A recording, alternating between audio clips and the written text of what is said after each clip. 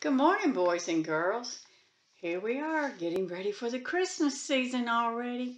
And what I'm going to do today, we're going to be talking about the Christmas story from Jesus' Calling book, okay? And it's going to tell from the very beginning to the end of what's going on. And then the next few Sundays, I will pick a different story about Christmas time and we'll study it more. But today we're going to read this book, okay? But before we start, we need to open with prayer, don't we? Okay, let's bow our heads. Dear Heavenly Father, Lord, we thank you for the wonderful Christmas story, how the prophets told that Jesus would come, and Lord, what he would do for us.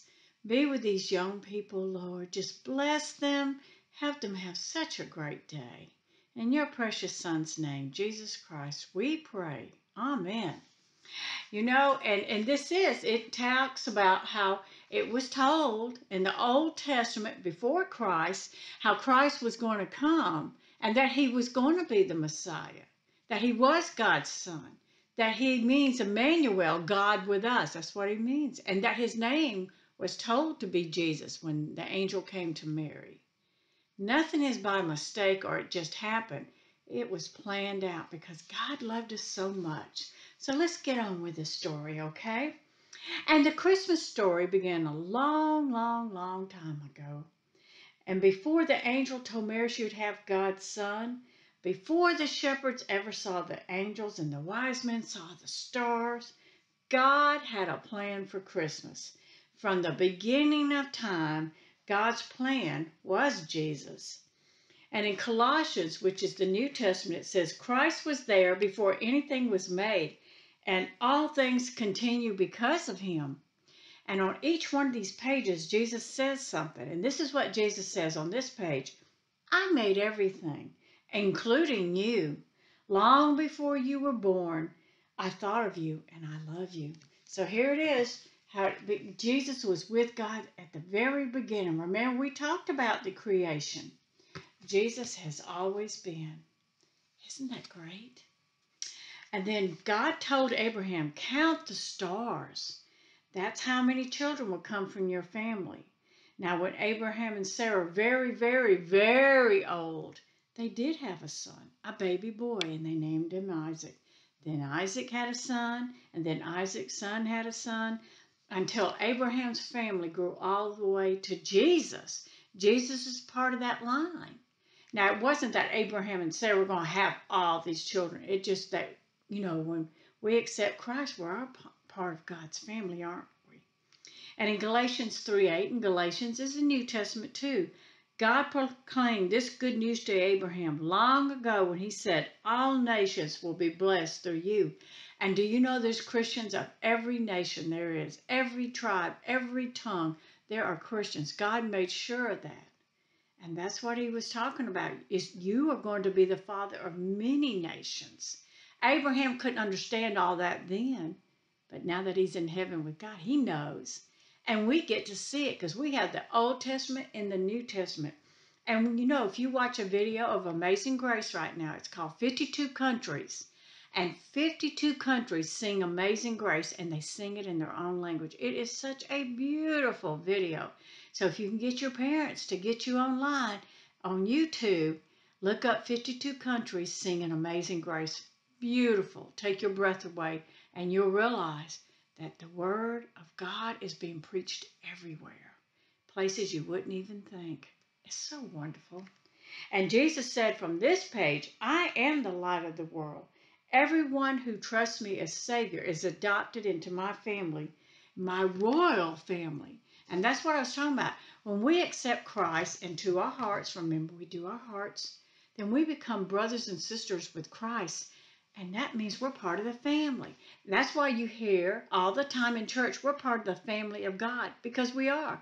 When he comes to live in us, we've accepted him. We are now brothers and sisters to Jesus. Isn't that wonderful that he thought that much of us? So here's Abraham. He couldn't count the stars. There's too many. We could never count every star. And that's how many people that know him. Isn't that wonderful? A number we can't number, right? And even in the Old Testament, before Jesus, God's prophets talked about a Savior who was going to come, and he was going to save everyone who believed in him. And you know what? Everything happened just like these prophets were telling the people. Now, Isaiah is the Old Testament, and in chapter 9, verse 6, this is what he tells the people. For a child will be born to us, a son will be given to us, and his name will be called Wonderful Counselor, Mighty God, Eternal Father, Prince of Peace. And you know, we do that in most of our Christmas plays. We say that verse. Before Jesus was ever born, Isaiah told him there was someone coming, the Messiah.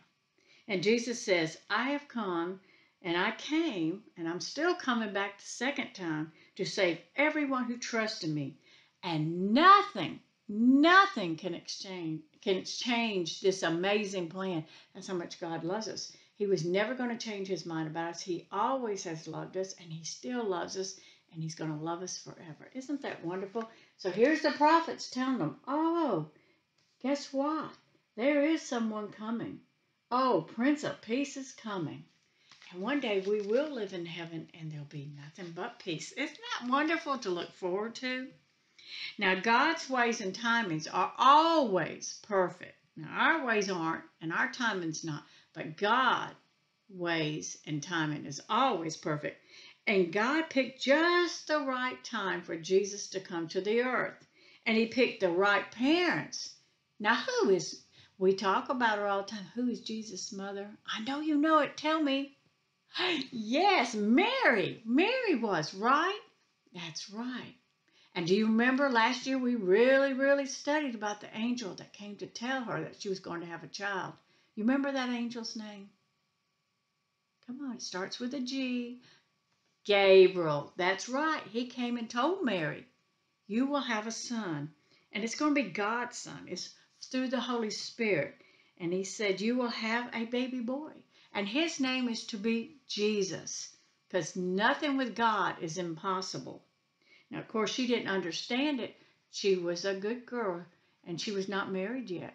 But that's when the angel was trying to help her be calm and say, it's not from a man. It's from the Holy Spirit. It's God's Son. And she accepted that. And she said she would do whatever God told her to do. The handmaiden of God, she would do what God said. In Matthew, which is the New Testament, chapter 1, verse 23 says, the virgin will be pregnant. She will have a son, and they will call him Emmanuel, and that means God is with us. Emmanuel means God with us.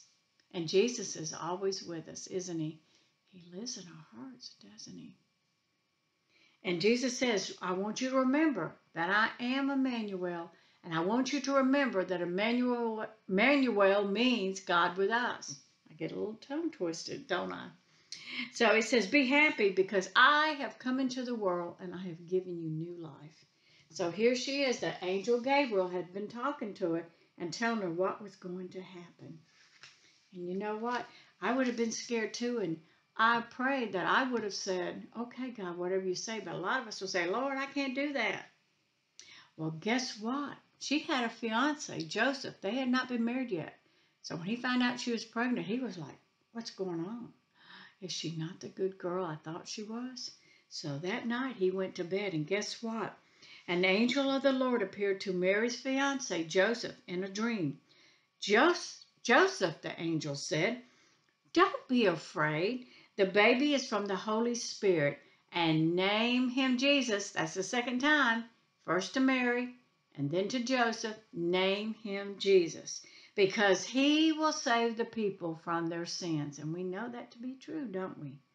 And when Joseph woke up, he did exactly what the angel told him to do. He took Mary as his wife, and when Jesus was born, he made sure he was named Jesus. Did I say that right? Joseph named his son Jesus because it was God's son. I don't want to get you mixed up. And in Matthew chapter 1, verse 20, don't be afraid to take Mary as your wife. The baby that is in her is from the Holy Spirit. So the angel is making sure that Joseph wouldn't think wrong of Mary and that he too could trust God. And Jesus is telling us, if you could look through my eyes, you would see how wonderfully I am caring for you. I want you to live by faith, trusting that I am with you and I love you. You see how many times Jesus wants us to know that he loves us? He keeps telling us over and over, doesn't he? You know, he wants everyone to know he cares. So Joseph has woke up. The angel has talked to him to tell him, don't be worried. The child is from the Holy Spirit. Please, and you know what? Please don't be scared. And you know what? He wasn't. He got out. He said he did the right thing, didn't he? Because he trusted God. We need to be like that too. Now, Mary had a cousin, Elizabeth, and she was very old. Her and her husband, Zachariah, they were so old they had given up on having children. And guess what? An angel told her husband, you're going to have a son, and you're to name him John. Now, I know you've heard John the Baptist a lot. This is their son that's going to be born. And John would spend his whole life telling everybody about one person that was coming that could save them from their sins. And he kept saying, what? What did we study about John the Baptist? Repent, repent, turn from your sins. Remember, we said sin is when you make mistakes and you don't want to do it again. You ask God to help you not do it and you turn from it, don't you?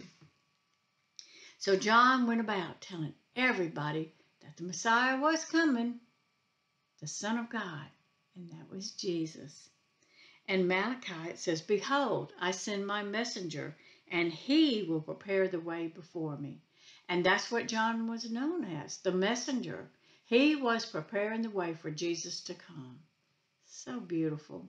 God had everything worked out. So here's where John is born. And you know what? A lot of people asked him, especially the priests and all, they were worried, is he the Messiah? But he would tell them, no, I'm just preparing the way. And you know what? We prepare the way for other people to see Jesus in us every day, don't we? And just before Mary was about to have her baby, Joseph had to travel to his hometown, Bethlehem, because of taxes. They had to go and be taxed. And we remember, we have songs about Bethlehem, don't we? And that is Jesus' hometown. My hometown is Montgomery. I was born in Montgomery and lived in Raymer. His hometown is Bethlehem. And guess what? We hear it every year at Christmas. There was no room for them at the inns. Were there? All the inns were filled up because everybody had to come there to be taxed. So they had nowhere to go. And finally, one innkeeper said, well, you can stay in the stable. Now, the stable is like a barn. It's where the animals are kept. You know, we paint pretty pictures of that stable. But if you've ever been in a barn, you know it smells like the animals. It smells like hay. And it can be clean, but it's not real clean for a baby to be born in it. But that's where God chose for Jesus to be born. And you know why? God wanted everybody to know that Jesus came from he came for all people, not just for the rich or the ones who have a lot of knowledge. He came from the lowest, poorest person to the highest person. To Jesus, everybody's the same. He loves everybody the same. He does. Isn't that wonderful? God doesn't have favorites. We're all his favorites. Isn't that wonderful? We are all God's favorites. So wonderful. And so in the stillness of the night, Jesus was born. And that's God's gift to us at Christmas. The one who would save the world, that went to the cross to pay the price for our sins so we can go to heaven. Oh, it's so wonderful. And in Luke 2:7 it says, and she gave birth to her firstborn son, and she wrapped him in cloths and laid him in a manger because there was no room for them in the inn. And Jesus says, I want you to know the message of Christmas is my birth, that I gave up everything in heaven, all the riches. He had everything because he was God's son, to be born in this nasty little stable, to let everybody know I love them all. And we all have the choice to be a brother and sister in Christ with him, right?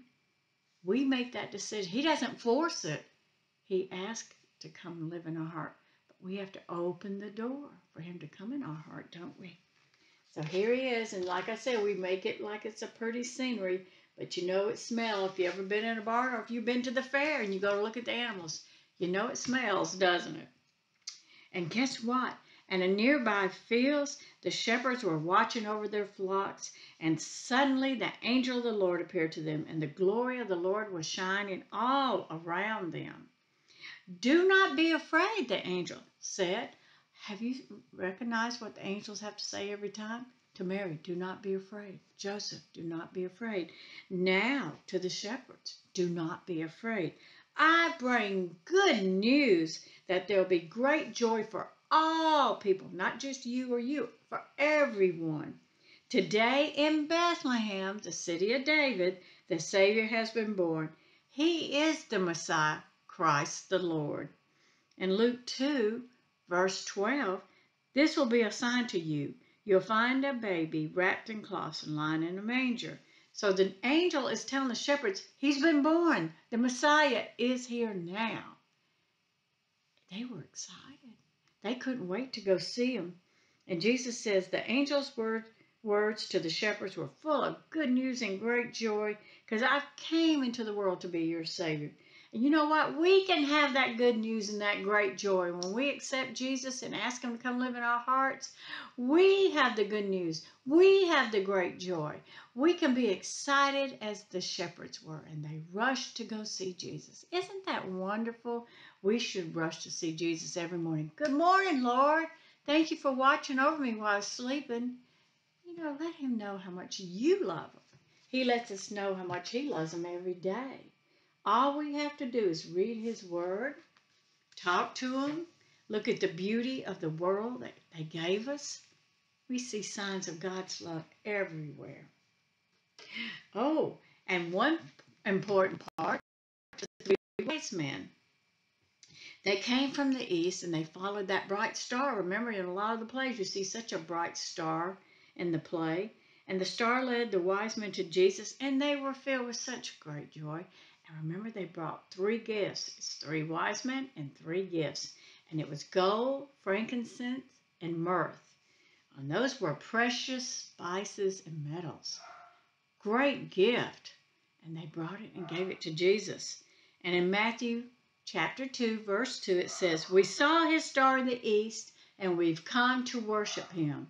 And Jesus says, Christmas is a time to be happy, to be joyful, because I am the great gift for everyone. Not just for some, but for everyone. So there's the wise men. Remember, gold, frankincense, and myrrh. That was the gifts they brought. So thoughtful, so wonderful. You know what? The only gift Jesus wants from us is our hearts to love him and to accept him in our hearts and to follow him with all our hearts. That's what Jesus wants from us. That's the best gift we could ever give him. But oh, here comes the angel of the Lord again. He has to come to Joseph in another dream, and he says, you must escape to Egypt. Take the baby and his mother, because King Herod is he's trying to devise a plan to kill Jesus. He's heard there's a child born. It's the Messiah, and he can't stand it. He wants to be king forever. He thought he's going to live forever, but he didn't. So you know what he did? He had all the baby boys under the age of 2 killed. He thought he got the Messiah, but see, angel of the Lord warned Joseph, told him, get up, get out of your sleep right now, and take Mary and Jesus and get to Egypt. And Joseph did just that. Again, the angel was helping, weren't they? And it's because he obeyed that they were saved, and because Jesus was saved. In Hosea chapter 11, verse 1, it says, out of Egypt I called my son, because he sent his son to Egypt to be safe while King Herod was living. But one day, guess what? Let me show you this. This is where they're having to leave. And Jesus says, don't be scared. Wherever I ask you to go, I am with you. Just like he's with Joseph, he is with us. We don't have to be scared, do we? And then one day it was safe, and God called him out of Egypt. Come back, my son. And guess where they went? They went to Nazareth, which is in Galilee. And Jesus grew up strong and wise, and he taught everybody about his God, his kingdom, because he had a personal relationship, because that was his Father. He knew him. He left heaven to come help us. And he said, hey, I am going to make sure that you can be in heaven with me one day. That's why he went to the cross. But he didn't stay in that cross. You remember they took him down, put him in the grave, and he rose. He didn't stay on the cross, and he didn't stay in the grave. And he is preparing such a beautiful place for us. And in Acts 16:31, believe in the Lord Jesus and you'll be saved. Remember, we got to ask him in our heart. It says, in this season of giving and receiving, remember, we've already received the best gift, which is Jesus Christ. So here's Jesus. He's playing and he's growing up. He was a child once too, okay? So he knows what everybody goes through. He knows. And guess what? This Christmas, remember that God loves you so much that he sent his son Jesus to the world so he could spend forever with us. Because one day we're going to all be in heaven. And you know what? There'll be no more tears, no pain, no hurts, no death, nothing. And we will just have the best time. There'll be no wars or anything. It's just going to be wonderful. We'll never be sick again.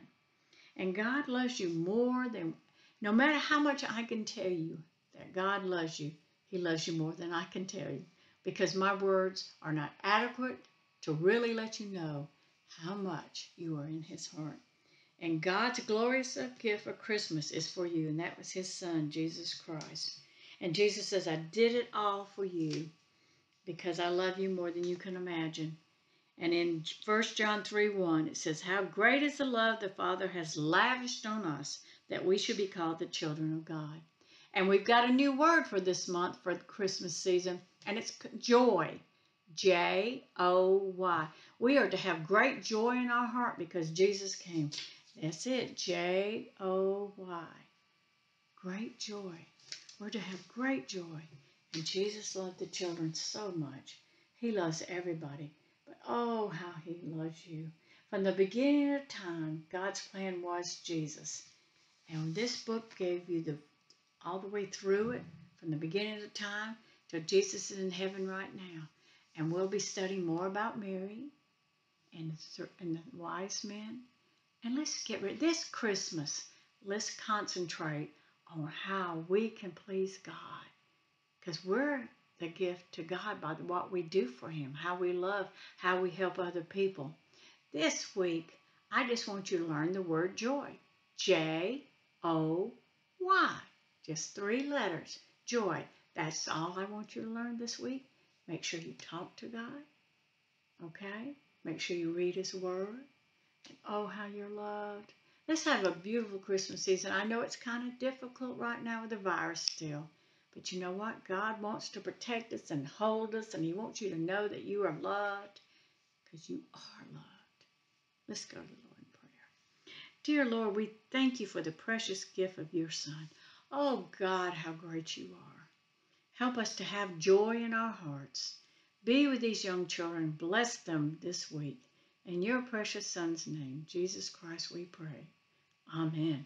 Amen. And joy, joy, joy. J-O-Y, joy. I want you to know it. Next week when I ask you, make sure you know it. Love you.